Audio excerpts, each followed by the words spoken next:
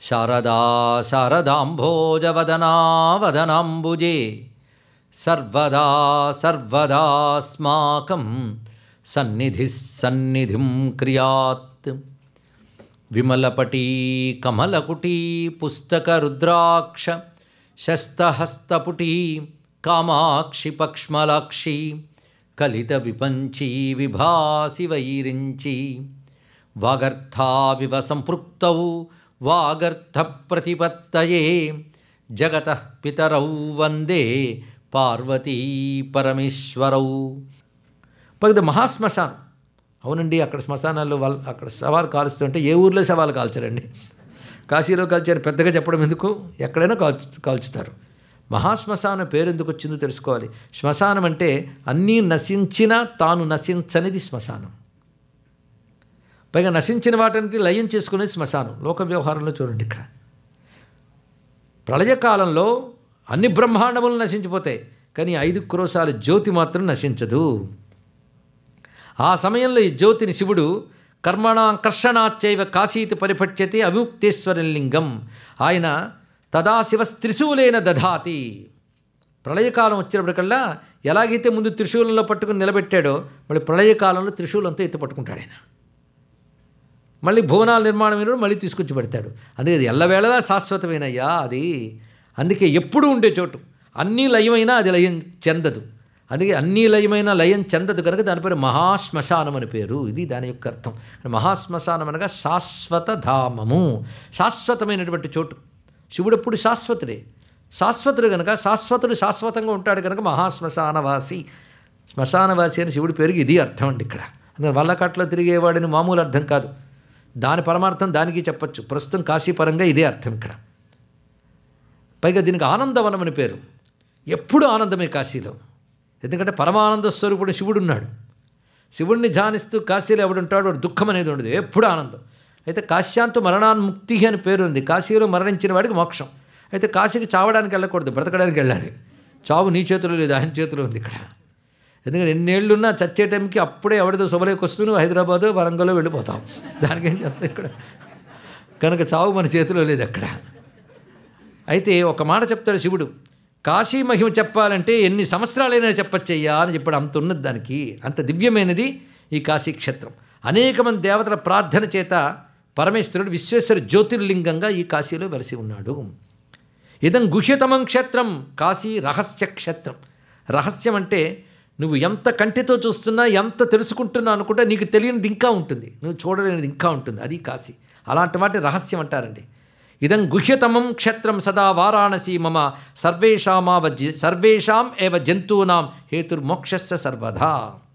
అయితే కాశీలో పోతేనే మోక్షం అనుకోవద్దు. నా భక్తుడు జ్ఞాని ఎక్కడ పోయినా ముక్తి పొందుతాడు. శివుడు చెప్పిన మాట, యో మే భక్తశ్చ విజ్ఞాని తావుభౌ ముక్తి భాగినౌ. నా భక్తుడు జ్ఞాని ఎక్కడున్నా మరణిస్తే ముక్తి పొందుతాడు. దానికి తీర్థాపేక్ష అక్కర్లేదు. కానీ కాశీలో ఎలాంటి వాడైనా ముక్తి పొందుతాడు, అది తేడా. అయితే ఆ ముక్తి పొందే యోగం ఉన్నవాడు అక్కడ మరణిస్తాడు, అది కూడా ఉన్నది. వాడి ప్రారంధం ఏదో వాడు అనుభవిస్తాడు, అక్కడికి వస్తాడు. అయితే ఒకటి, కాశీక్షేత్రంలో నివసించాలన్నా, క్షేత్రయాత్ర చేయాలన్నా అక్కడ ప్రతిక్షణం జాగరూకతతో ఉండాలి అన్నాడు. ఎక్కడ ఎంత పాపం చేసినా కాశీకి వెళితే అక్కడ తీర్థయాత్ర చేస్తే పాపం పోతుంది. కానీ కాశీలో చేసిన పాపం ఎక్కడికి పోతుంది, అది భయంకరంగా వజ్రలేపంలా పట్టేస్తుంది. కానీ కాశీలో యముడికి ఎంట్రీ లేదు, యమకింకలు రాకూడదు. ఒక యముడు వస్తే పూజకు వస్తాడు తప్ప పాపులను లాక్కెళ్ళడానికి అక్కడ ఆయన డ్యూటీ లేదట.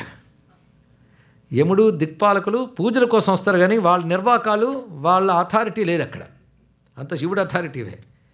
అక్కడ ఎవడైనా పోతే ఒకవేళ వాడు పాపాత్ముడైతే వాడు పుట్టడన్నారు.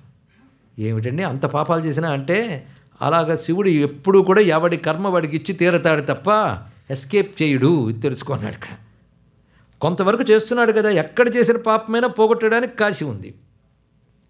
అక్కడికి వెళ్ళి పాపం చేసేవా, ఆ పాపం చేసి పోతే భైరవ యాతన ఉంటుంది, భైరవుడు పట్టుకుంటాడు వాడిని.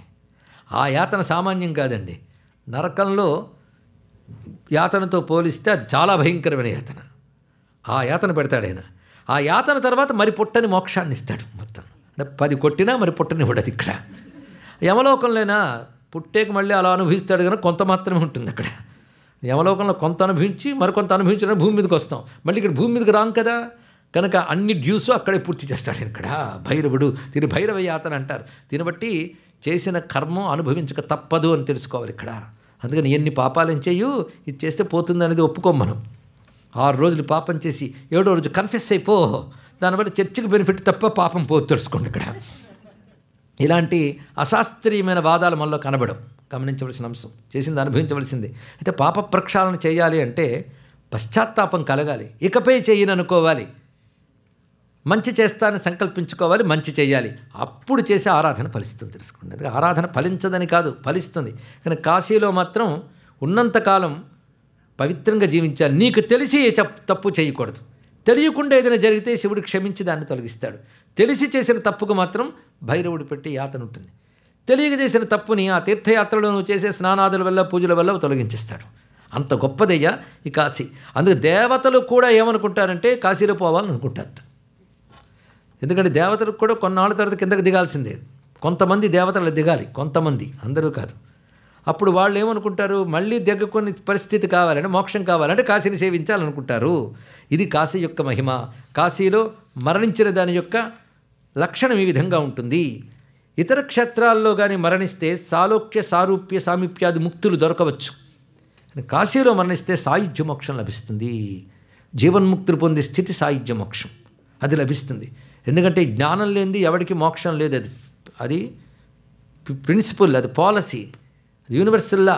మరి కాశీలో మరణిస్తే వాడు జ్ఞానం లేదు కదా అంటే, కాశీలో మరణించిన జీవుడికి, అది కూడా వాడు శుద్ధ భక్తుడై ధర్మబద్ధంగా జీవించిన వాడై ఉన్నవాడైతే వాడు భైరవుడి దాకా వెళ్ళడు. ఒకవేళ చిన్న చిత్తగా అయితే భైరవుడు అలా కొట్టడి చేసి శివుడి దగ్గర తీసుకొస్తాడు. మొత్తం భైరవుడి దండం తగిలితేనే శుద్ధి అక్కడ. అలాగే అనేక యాతనలు పెట్టినా చివరికి శుద్ధుడైన జీవుడిని తీసుకొచ్చి శివుడికి అప్పగిస్తాడు ఆయన. అప్పుడు శివుడు ముక్తి మండపంలో కూర్చొని ఆ జీవుడు సూక్ష్మదేహాన్ని ఒళ్ళో పెట్టుకుని దగ్గరికి తీసుకుని కుడి చెవిలో ఆయన ఉపదేశం చేస్తారండి తారకాన్ని.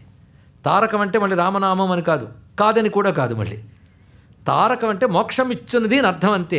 శివుడు చెవులో ఏం చెప్తాడో మనకేం తెలుస్తుందండి ఇక్కడ. కొందరు అంటారు రామనామమే అంటారు, కొందరు పంచాక్షరి అంటారు. ఆ మాటకు వస్తే తారకం అంటే ఓంకారం. అంటే ఏ జీవుడు దేనివల్ల తరిస్తాడో శివుడికే తెలుసు. అంటే ఏ శివుడి దగ్గరికి వెళ్ళాలనుకుంటామో ఆ శివుడే గురువు ఎక్కడ బోధిస్తాడు. ఇంక కావాల్సిందేముంది? పైగా సాధారణంగా గురువు బోధించిన తర్వాత నువ్వు సాధన చేసాక సిద్ధి. ఇక్కడ గురువు చెప్పడంతోనే సిద్ధి. అది గొప్ప విషయం ఇక్కడ. ఆ చెవులో ఆయన ఏం చెప్తాడో ఆ జీవుడికి తెలుసు. దానితో జీవుడు తరించిపోతాడు. ఆ ప్రణవసార తత్వాన్ని, ఆ తారాన్ని పరమేశ్వరుడు దక్షిణ కర్ణంలో తాను స్వయంగా ఉపదేశిస్తాడు. దానితో ఆ జీవుడు శుద్ధుడై గ్రంథిభేదనం జరిగి అవిద్యా గ్రంథి భేదించబడి పరమేశ్వరులో ఐక్యం చెందుతాడు. అటువంటి దివ్యధామం ఈ వారణాసి. దాని గురించి ఇవాళకి ఆపకపోతే రేపటికి కూడా కొనసాగుతుంది, అంత ఉంది. ఒక్క కాశీ గురించి చాలా విశేషాలు ఉన్నాయి. అక్కడ పరమేశ్వరుడు అనేక రూపాలతో నెలకొని ఉంటాడు. కాశీ అంతా కలిపి ఒక శివస్వరూపం. అది వారణాసి ఎప్పుడయ్యింది అంటే, ముందు కాశీ వచ్చింది, తర్వాత వచ్చిన నీరు మణికర్ణిక, తర్వాత ఆదిగంగానికి ఇప్పటికీ పెద్ద తీర్థం ఉంది.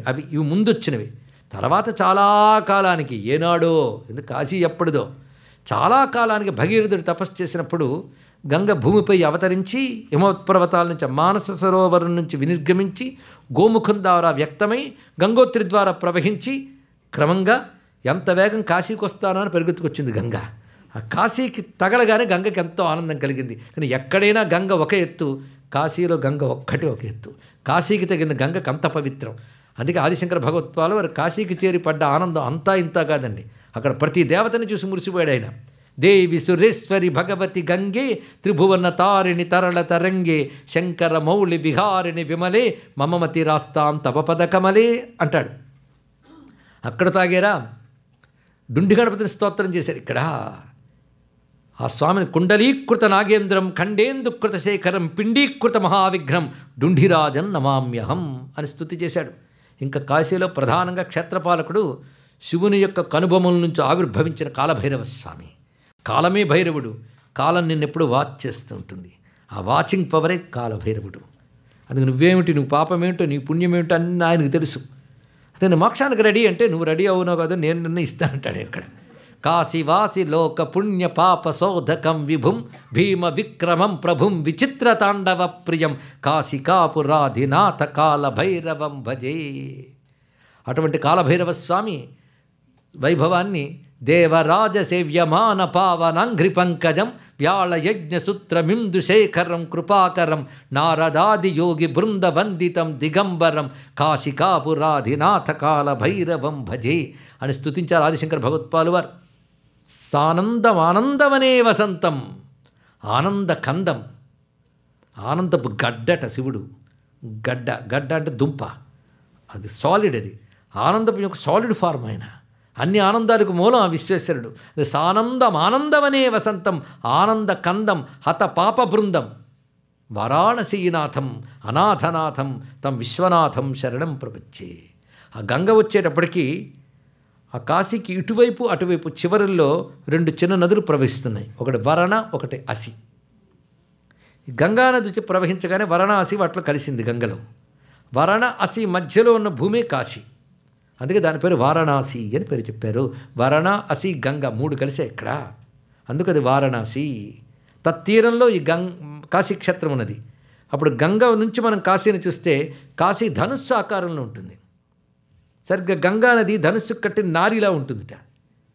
ఆ కొసలో ఈ కొసలో కాశీకి లోలార్కుడని సూర్యుడు ఎక్కడ ఉంటాడు, ఆదికేశవుడని విష్ణు ఉంటాడు. ఈ మధ్యలో కాశీ మొత్తం ఇది చూస్తుంటే ధనురాకారంలో గోచరిస్తుంది. ఈ ధనుస్సు ఎంత ఉంటే, ఊరికనే ధనుస్సు ఉంటే లాభం ఏంటి?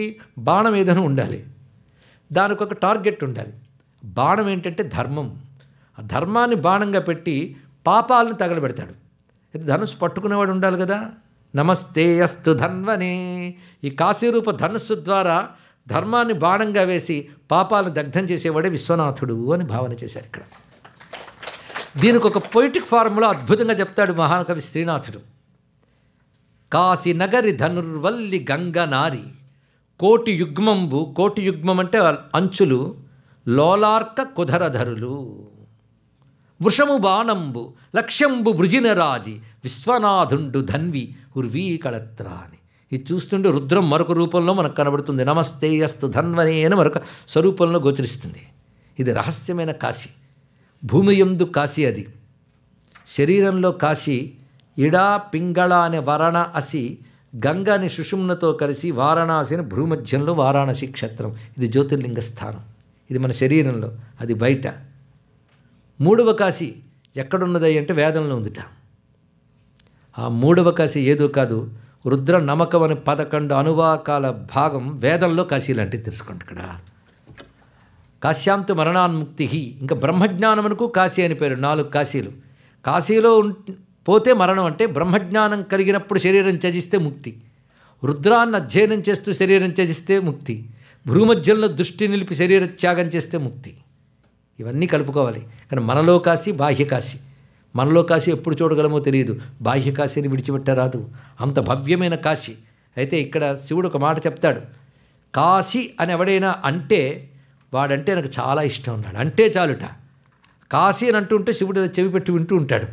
ఇవాళ ఎన్ని మార్లు అన్నామో, ఆ పరమేశ్వరుడు ఎంత ఆనందంగా వింటూ ఉన్నాడో. ఆ కాశీ విశ్వనాథుని మనల్ని అనుగ్రహించుగాక. 33 కోటి దేవతా సహిత గంగాన్నపూర్ణాంబికా విశాలాక్షి సమేత శ్రీ కాశీ విశ్వనాథ స్వామికి, శ్రీ కాశీ విశ్వనాథ స్వామికి, శ్రీ కాశీ విశ్వనాథ స్వామికి జై. కాశీ క్షేత్ర నివాసాయ కామితార్థప్రదాయిని విశాలాక్షి సమేతాయ విశ్వనాథాయ మంగళం. 33 కోటి దేవతా సహిత గంగాన్నపూర్ణాంబికా విశాలాక్షి సమేత శ్రీ కాశీ విశ్వనాథ స్వామికి, శ్రీ కాశీ విశ్వనాథ స్వామికి, శ్రీ కాశీ విశ్వనాథ స్వామికి జై. కాశీ క్షేత్ర నివాసాయ కామితార్థప్రదాయిని విశాలాక్షి సమేతాయ విశ్వనాథాయ మంగళం.